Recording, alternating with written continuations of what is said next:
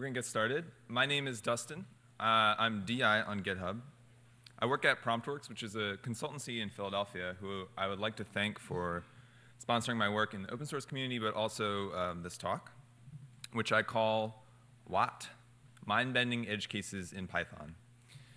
So we're going to talk about some wats in Python. And you might ask, what is a wat? Wats are not trick questions. They're not bugs in the language. Wats are like edge cases in the language that make you say, what? There we go, sorry. They seem weird, but if you actually understand how they happen or why they happen, they actually end up making sense. So we're going to look at 10 different wats, and to make things interesting, a few are actually going to be impossible.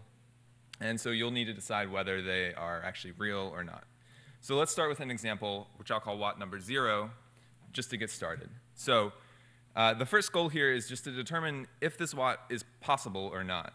And if it is possible, what can we replace the ellipsis with to make it the desired result true? So in this case, we want to set x equal to some value, and we want to say when x is compared with itself, it's false. It's not itself.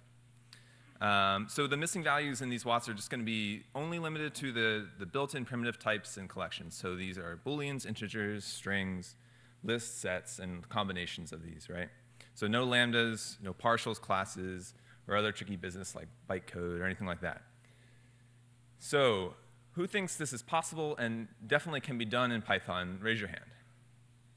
OK. Who thinks this is definitely not possible and is an abomination in the eyes of Guido van Rossum? Raise your hand. Who's just not sure if this is possible or not? OK, so those that raised your hand the first time, this actually is possible. And so if we set x equal to 0 times 1 times 10 to the power of 309, it turns out that x is not equal to itself. And the reason for this is because 0 times 1 e 309 is not a number in Python. And that's how it's interpreted by Python. And this is the same as saying 0 times infinity, which we can get by calling float inf, or just float nan. That's not a number in Python, and it's never equal to itself. So let's talk about nan for just 1 second. There's a really good reason why nan's not equal to itself or anything else, and it's because it's just not a number, right? Nan's designed to propagate through all your calculations, so somewhere if you produce something that's not a number, it kind of bubbles up, and it doesn't let you continue whatever you're doing. So because of this, nan is actually the source of lots of wats in Python, and in other languages too. And in fact, it's the star of Gary Bernhardt's kind of infamous talk called Wat also, which is definitely the inspiration for this talk. And does anyone know what language that is? It's not Python. Yeah, that's JavaScript, of course. So in Python, there's a number of actually sensible ways to generate nan, and none of them are equal to themselves. And so for the purposes of this talk, nan is also not the answer to any of the questions, because it turns out just when you set things equal to nan, lots of weird stuff happens. All right, so the first wat that I'm going to discuss. Can we create a list which is set equal to x? When sliced by a, b, and c, it actually has a new max. So the max of a list x will give you the biggest thing in that list. And then a, b, and c, that's the slice notation. So we're sort of taking a chunk of that list. And we're actually saying that the max of 1 is less than the max of some subset of that list. Who thinks this is possible? Who thinks this is not possible? I guess everyone else is not sure. So this is actually not possible, right? When we compare some subset of the list to the list, no matter how you slice it, no matter what you give as the slice arguments, the maximum of the entire thing is always going to be the largest value. You can't ever produce some value that's larger. So number 2, can we make an x and a y such that the minimum of x and y is not the same thing as the minimum of y and x? This depends on the order of the arguments to min. Does anybody think that this is possible? Anyone think it's not possible? This wat is actually possible, but it's only possible if we set x equal to some set, such as the set containing 0, and y equal to some other set with a different value, such as 1. But it's only if x and y are sets. The reason for this is kind of a little bit strange. If we take the min of the set containing 0 and the set containing 1, we get the set containing 0. But if we do the opposite, we get the set containing 1. So it just sort of seems like min is broken here, right? It's just returning whatever the first argument that we pass it. Unless we look at it like this. If we pass min of the set containing 0 and 1 and the set containing 0, we get the set containing 0. So maybe not. Maybe it's not broken. So let's imagine what the min function might look like if we implemented it in Python.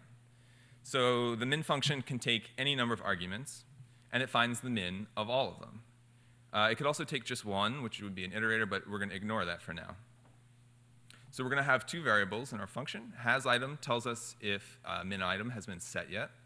And min_item holds the smallest item found at any point when we're going over the list of arguments. So next thing we'll do is iterate through the list of arguments. And if has_item has not been set yet, or if the current argument is less than the minimum argument that we found, we set has_item to true, and we return we set min_item to x, and then finally we return min_item. So this is really simplified. This is not really actually what happens. But for the purposes of this WAT, this is what happens. So the key here is that less than operator all the way up in the if not has_item or x less than min_item, which is comparing x to min_item. So the less than operator works just as you'd expect for something like integers. So 0 is less than 1, true. But when we compare when we use sets with the comparison operator, it behaves a little differently because it's overloaded. So specifically, it's the inclusion operator. So here it's actually checking if what's in the set on the left side is included in the set on the right side. So 0 is not included in the set containing 1, but 0 is contained in the set containing 0 and 1. So that returns true. And so when we say min of 0 and 1 with two one-element sets, we'll always get the first element back regardless. All right, WAT number 3. Can we create two lists, x and y, such that at least one element in x is true? That's what any does. It looks at all of them and tries to see if any of them are truthy. And when we add the variable y to x, or append to it, there is not any elements that are true. Anyone think this y is possible? Anyone think it's not possible? Definitely never possible. This is actually not possible. So no matter what we add to x, if there is some truthy value in it, it will not change what's in x if we add y to it. So the elements in y have no effect on what's in x. And anything in x, if that's true, the entire any will be true as well. So number 4, if we have two variables, x and y, can we set x such that the number of times that y appears in x is more than the length of x? So this WAT is actually possible. So if we set x to really any string at all, and we set y to the empty string, when we do the length of the original string x, we get something like 6. But if we count the number of empty strings in that string, we get actually more than the actual length of the string. And so let's imagine what the count function might look like. So to make things easy, let's just make a function that takes a string, s, and a substring. And so we'll initialize the result to return 0. So that's the 0 counts have been found so far. We'll iterate through all the indices at which the substring could start in s. So this is going to save us some search space, right? Like if s is a short string, like 3 characters long, and substring is longer, there is no possible place where that substring can occur in the string. So the range will end up being an empty list. If they're exactly the same length, we only get one index into that original search string, which is 0. So that's the only place that the substring can occur. If the substring is shorter than the original string, we get a series of indices. These are all the possible places where the substring can occur in foobar. But if the substring is an empty string, this range function actually ends up giving us one extra index, one extra place to look in the sequence, which isn't actually a location in the original string. And so when we go and get our substring, our possible match out of the original string, we take a slice that looks like this. And again, if s is longer than the substring, we get something like the slice of the same size. And if the substring is an empty string, though, we just get another empty string. So the slice from 0 to 0, or really from any integer to the same integer, is just always going to give us an empty string. And actually, slicing won't raise an index error, even when the index is longer than the string. So we could do slice of 42 to 42, and it'll still just keep giving us an empty string, even if the original string is not that long. So to continue our function, if the possible match is equal to the substring, we increment the result. So in this case, we're comparing the possible match, which is always going to be an empty string, with the substring, which is also an empty string. So we're going to increment result 7 times instead of the original 6, the length of the string. And so, as we see, for an empty string, the range of the indices 0 through 6, or 7 total, and the possible match gives us matches every single time. So this gives us a total count of 7. All right, number 5. Is it possible? So we were all sort of told in high school, order of operations for multiplication, not important, right? So is it possible in Python to have 3 variables, x, y, and z, such that when we multiply y and z and then multiply it by x, it produces a different result than when we multiply x and y and then multiply it by z? Does anyone think this is possible? A lot of people do. Okay. I'm surprised by that. Anyone think it's not possible? Some people. Okay. So this is actually possible. And it's possible if we set x equal to some list, such as the list containing 0, and y and z both equal to -1. So in this case, when we multiply y and z, we get -1 times -1, which produces 1. And then when we multiply any list by 1, we get itself. So this also becomes 0. So this left-hand side of the equation produces the list containing 0, the original value of x. However, on the other hand side of the equation, when we multiply a list by a negative number, does anyone know what happens? We actually end up producing an empty list, because it's the same as multiplying the list by 0. And then when we multiply an empty list by -1, again, this yields an empty list.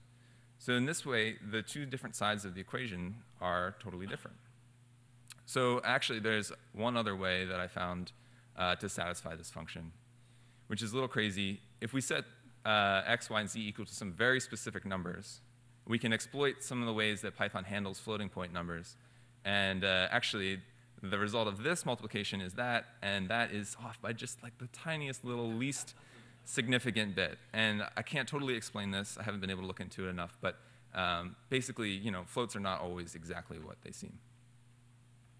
All right, so for number 6, can we define 2 lists, x and y, such that x is less than y, but when we compare each individual element, every element in x, when we compare each individual element, every element in x is greater than or equal to y.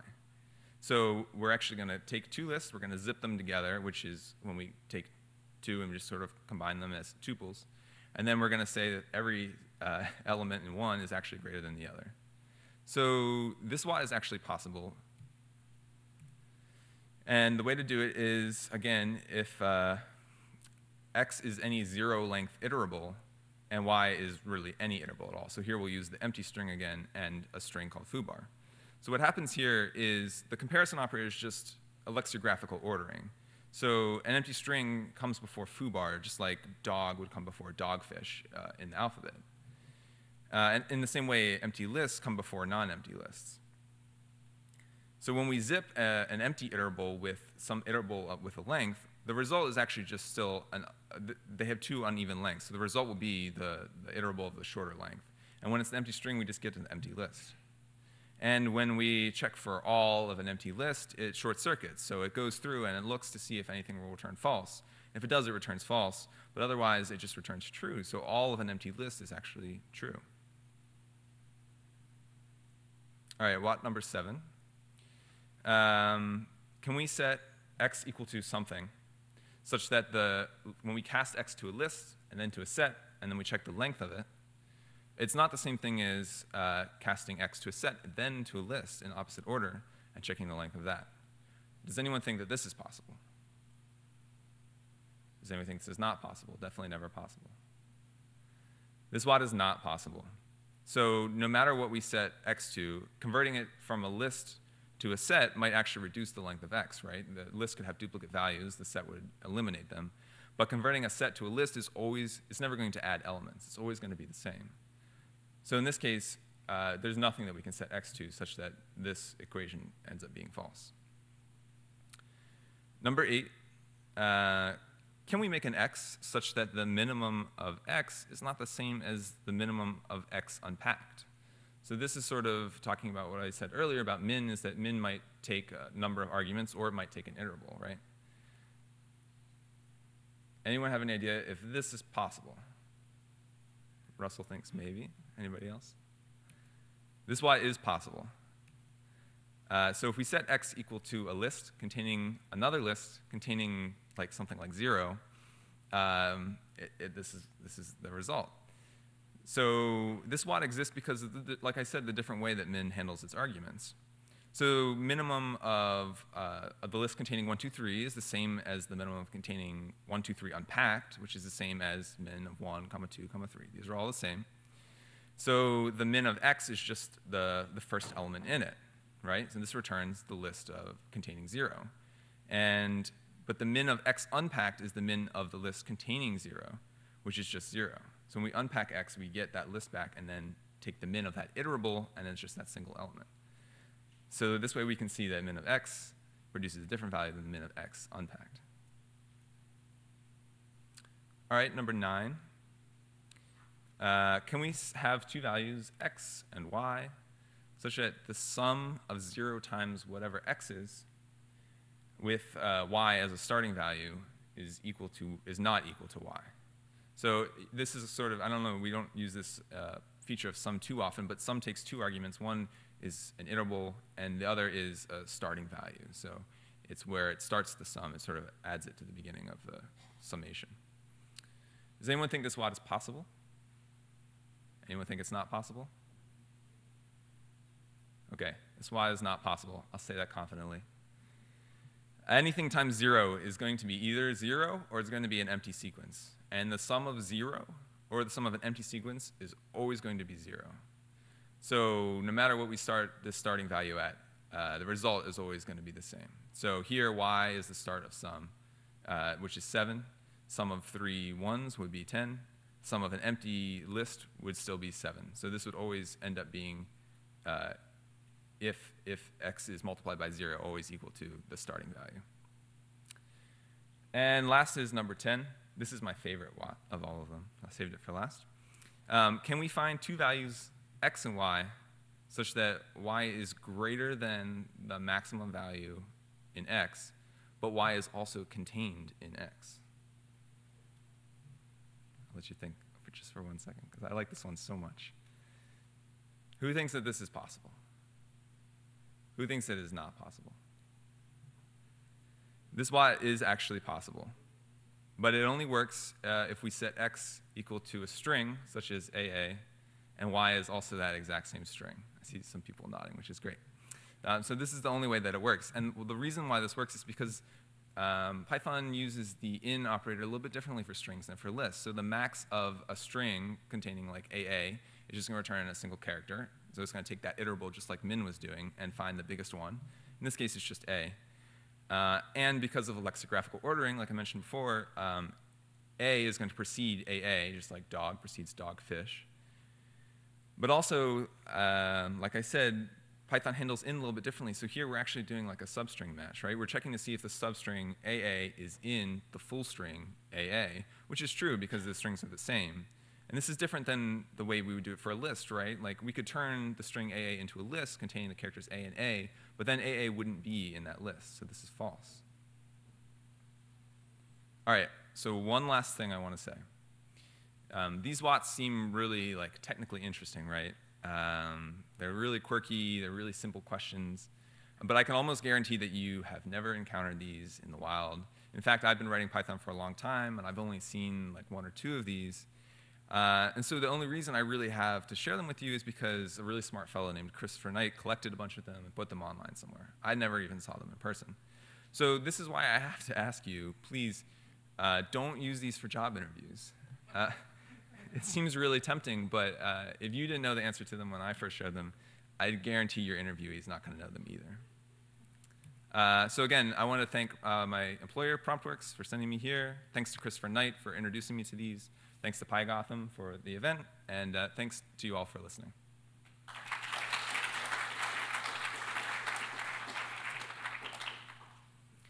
I have any questions. So if you think you have a watt that is disproving something in my list, you can come up to me afterwards, and we can open up an interpreter, and we can take a look at it. But if you have any other questions about the way that these functions work or why one thing is one way or another, feel free to ask it now. I do have a WAT, but sorry, a question, but not sort of in that vein. You've obviously spent time looking at the precursor work and playing around looking at WATs of your own. Yes. The thing that intrigues me about comparing this to Gary Bernhardt's talk is that Gary Bernhardt's talk seems very much about fundamental inconsistencies in the way JavaScript does stuff. Plus and minus should be mathematical operations, but aren't, and they aren't in different ways depending upon how they're being interpreted and things like that. Whereas these they're divided by zero errors. They're edge cases of not a number and man and float and string. The only one that isn't is kind of your last one, where it's the difference between a string being interpreted as a list of characters versus being a substring operator within. So I'm sort of interested in your sort of philosophical interpretation of these WATs. You're sort of saying these are things you should normally see, whereas the WATs in JavaScript you need to know because it's the way the language works. Right. So the question, just to repeat it, is basically saying that if you watch the original Gary Bernhardt's talk about WATs in JavaScript, all those WATs are just like, they really don't actually make any sense. But these WATs in Python, when you look at them, they make sense. Like, this is the way that the language should work. They're not bugs. They're not like really poorly designed edge cases of the language. Like, these functions, this is the way that they should work. And yeah, like you said, with the exception of the last one, which is sort of like a ambiguous way in which Python just sort of like helps us out. Because when we're comparing strings, we really want to know if a substring is in a string and not if a character is in a string. I think that this is one of the ways that we can see that Python is a really well-designed language.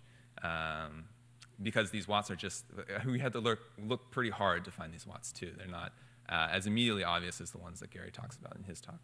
I'd recommend watching that. If it'll make that talk will give you a good appreciation for how good our language is compared to JavaScript. Any other questions? Okay, thanks again, everybody.